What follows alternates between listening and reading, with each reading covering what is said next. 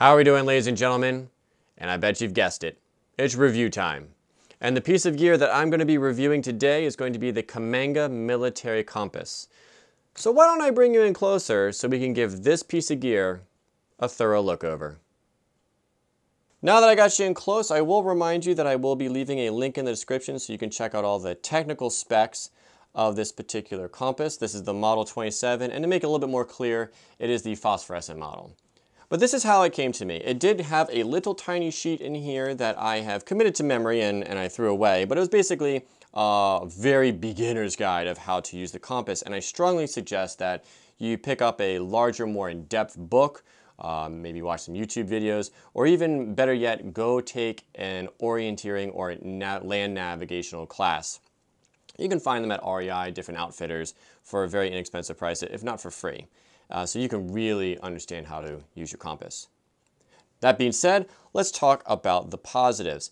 I always like when, like I say, I like when something comes with a case. This case isn't bad.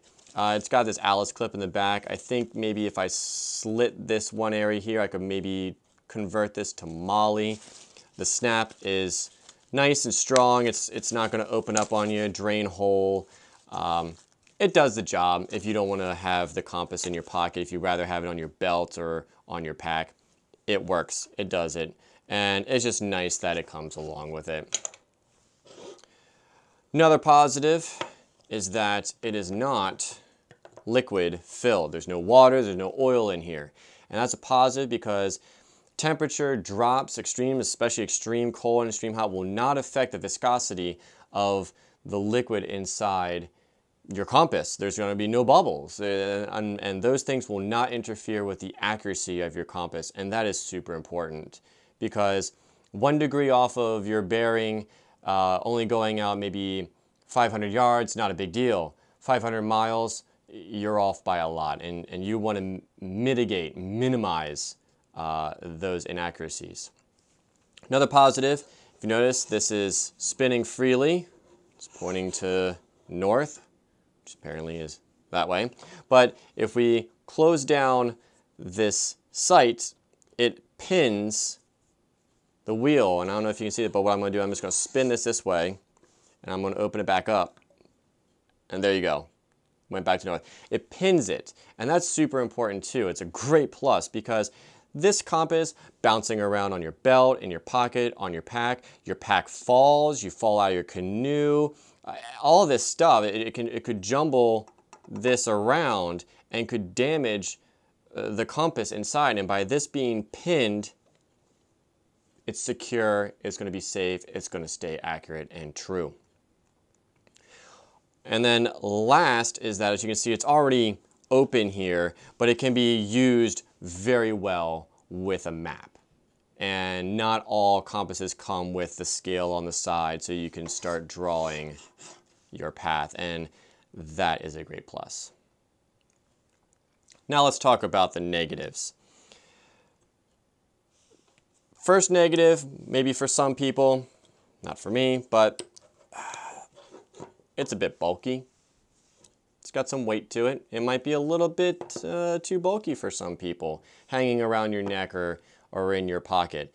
So we'll call that negative, even though it ain't gonna break on you. The other negative is that I believe the price was around $60, $70. That's a little steep.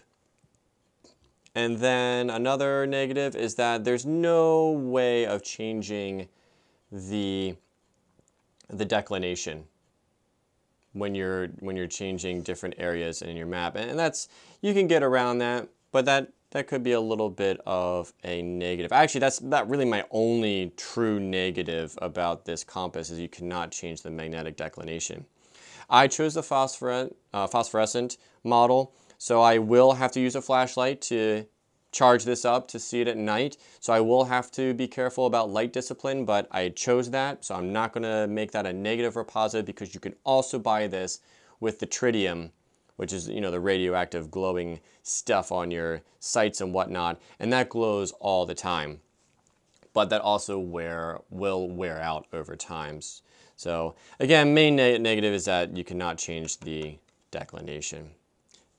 And that is what I think about the Cammenga military compass. And if you enjoyed this review, please do subscribe because there's going to be more reviews, bots, pioneer preps, and Bug Out Boy episodes along the way. And if you have any questions or comments about this particular piece of gear, please leave those down below in the comment section because I love reading them and you know I'm going to get back to you. So till then, take care.